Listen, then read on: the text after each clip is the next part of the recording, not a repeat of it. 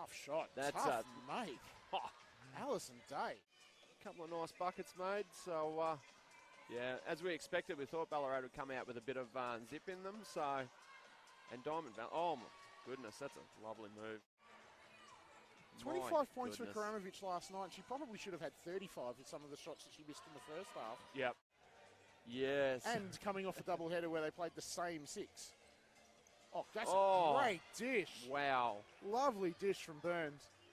A little bit ugly here at the end of the second quarter.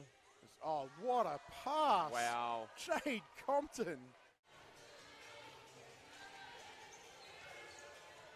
Nice cut. Yeah, beautiful play. Yep. That's some classic big action there. Day finding Rintala on the high low.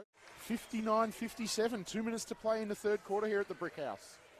Yeah, I don't think you could tell Abby Wayrung that she's on the team that's probably not supposed to win this game. She's definitely out to win it.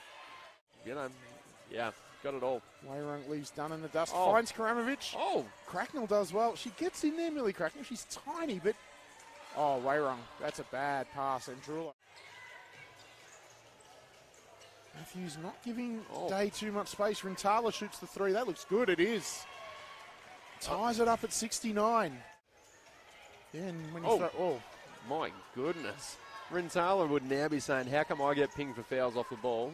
And cop that. Oh, my goodness, Compton. The men have got a fair bit to live up to. Karamovic, good hands. we'll call it good hands. Compton dives on the floor after losing it. Oh, it's Rintala. Open! Hits the 3. That's huge.